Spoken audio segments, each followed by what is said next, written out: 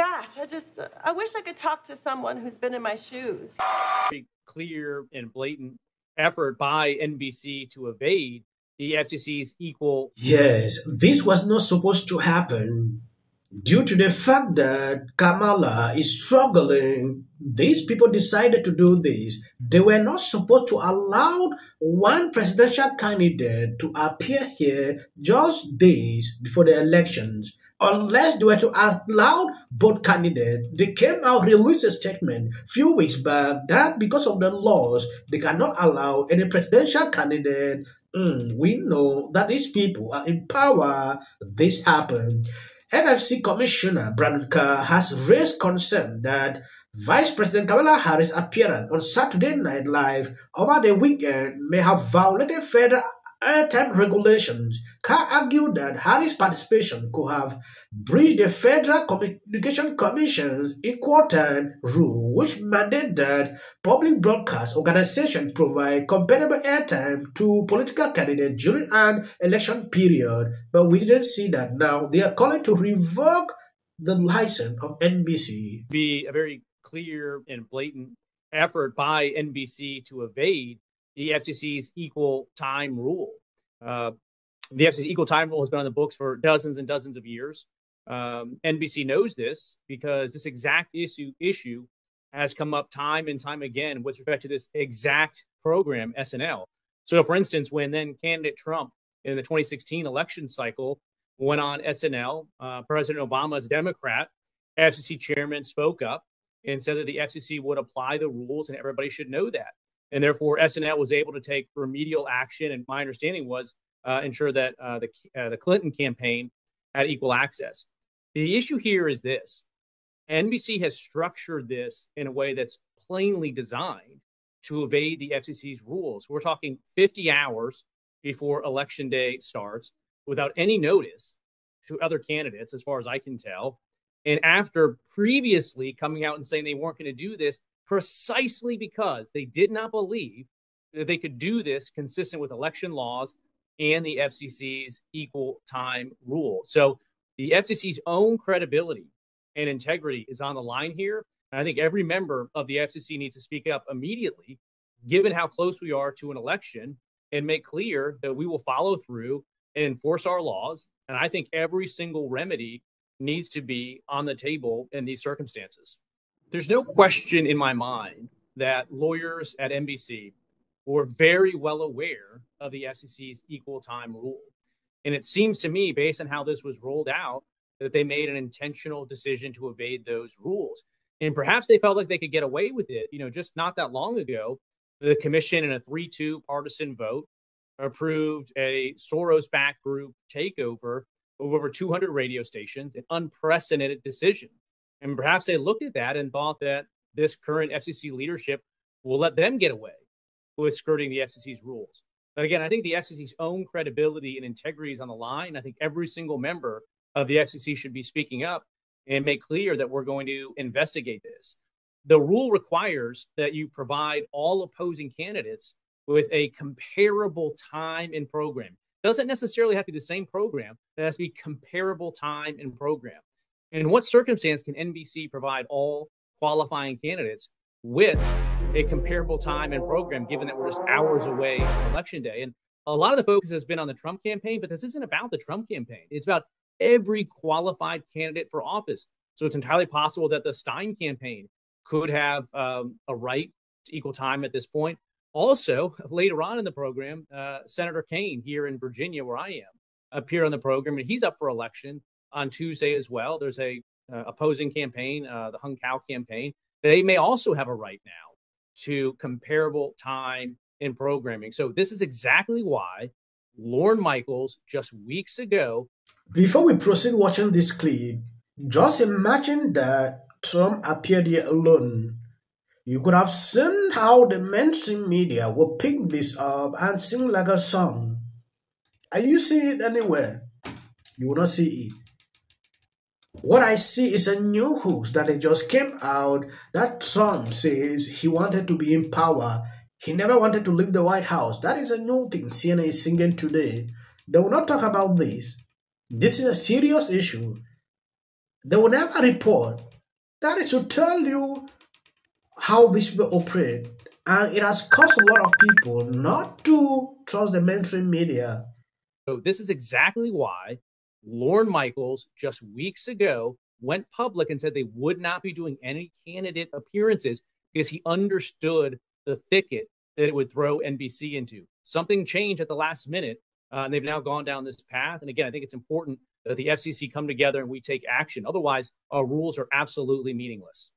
And at the end of the day, the penalties range all the way up to potentially, in egregious situations, license revocations. And in my view, every single remedy needs to be on the table, at least as an initial matter, while we investigate more and find out. Maybe they have some defense that I'm not aware of, but all remedies should be on the table because you have to engage in some sort of response that if this proves to be an entire violation, there's a consequence sufficient enough that no broadcast station does this again, whether it's to benefit a Republican or a Democrat. That doesn't matter to me.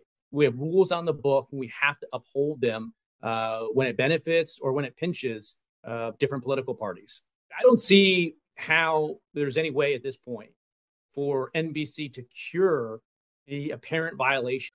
Yes, this is one of the reasons you see a lot of people are losing interest with these people. The mainstream media is no longer like it used to be. Look at they know the law, that what they're doing violate the laws, but who is in power will obviously tell you nobody will do anything about it. Like I'm seeing here, at the end of the day, we might sing this like a song. It end up, they will not do anything because they are there. It is crazy. Why would they allow Kamala to appear here? Then Trump is nowhere to be found. Weeks back, they released a statement making it clear that no presidential candidate will appear here. I was shocked to see this.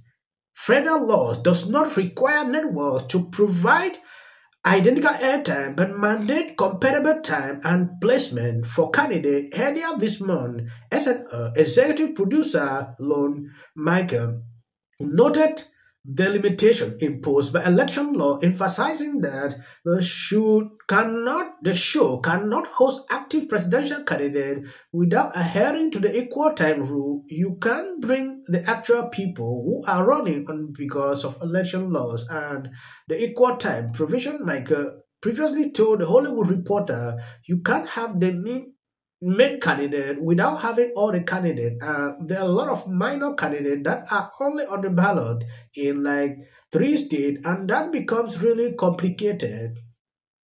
They know the law, but they can't follow that through. The laws are for some people. If this was strong, you will see how the mainstream media will cover the topic. They will sing this like a song. If it's not implemented, they will not get tired. But because it is who they are working for, advocating that a person should be put in power, they will do this every time. It is insane. I hate this, actually. Breaking news. Donald Trump took his violent rhetoric to a new extreme, suggesting the former Republican Congresswoman should be fired upon. Breaking news. Trump under investigation for saying, quote, war hawk Liz Cheney should be fired upon. Right now on ABC News Live, he suggested 9 barrels of a firing squad aimed right at her. Donald Trump declaring before a crowd that Cheney should be put before a firing line. With the battle over women voters raging, Donald Trump suggests putting Liz Cheney in the firing line. Now you have this threat against Liz Cheney that Trump is talking about a firing squad. The Drudge Report, Trump calls for Cheney execution. He's saying quite explicitly and unambiguously that Liz Cheney should be shot. You can see them. This was debunked. It has been fact-checked by even USA Today. A lot of articles you can check on Google, but they will not retract this. They will continue to spew this. They were using the same script. Feel great. I have not the slightest doubt she's going to win. The only concern we have is how the fascists will resign, or they probably won't resign, and that's our concern. Trump had called for a firing squad for Liz Cheney. And this is what I really don't like about the media. No, he didn't. He did not. You don't have to move me to not like Donald Trump. Thank you guys for always being there sharing out my videos. These short clips here are usually summarized so you can see the bias, how these people can be, and they debunk themselves. So President Trump speaking this truth is not a threat to anyone. It's the truth that voters need to know before this election is over. Donald Trump, and I think some of it, frankly, was spun up to distract from a terrible jobs report. I don't even recognize what's happened to the Democratic Party anymore, to be honest. Directed at former Republican. Know that the presidential election is just days away. Personally, I need this to be over already. It's like my first wedding night. But she also got a bit of a hiccup from Joe Biden. Have called out Trump over it. Candidates very clearly pushing to win.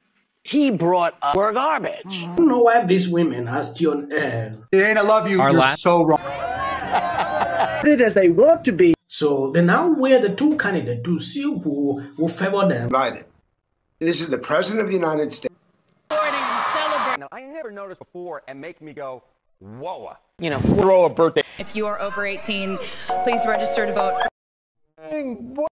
What he does at age.